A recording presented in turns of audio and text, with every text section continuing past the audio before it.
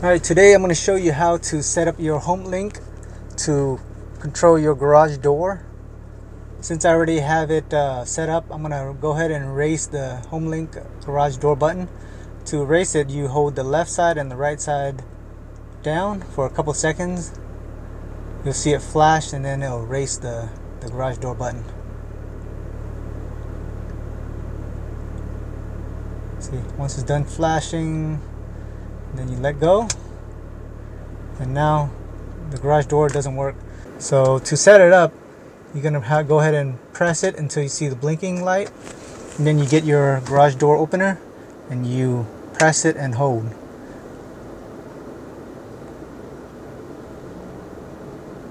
Make sure it's close by the HomeLink.